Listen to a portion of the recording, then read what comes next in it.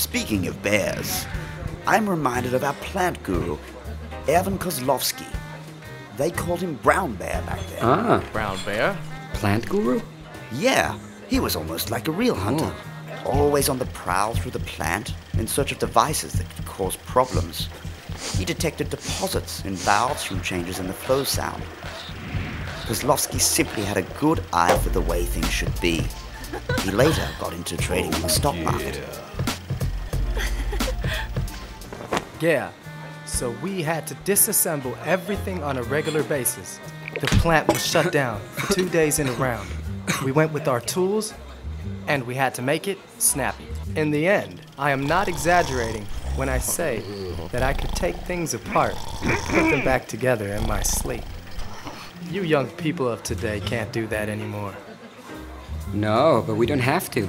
Of course, device maintenance is still necessary. But the goal of PROFIBUS is to replace cyclic maintenance with event-driven maintenance. Doesn't need a guru or constant inspections. It can signal that something will be needed soon by itself. Handled properly, it'll reduce maintenance costs and extend the service life of devices. After all that screwing on and off can't be good either. Let me give you an example. A valve. Like so. It's still functioning, but it's getting more sluggish.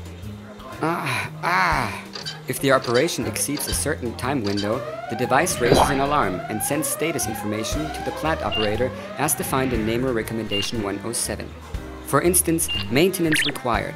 The plant operator informs the maintenance team and a technician connects directly the device to find out the exact problem.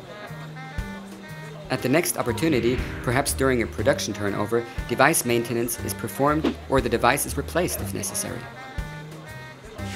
When the PROFIBUS condition monitoring is used correctly, all of these downtimes can really be significantly reduced. Hear, hear, the PROFIBUS guru speaks.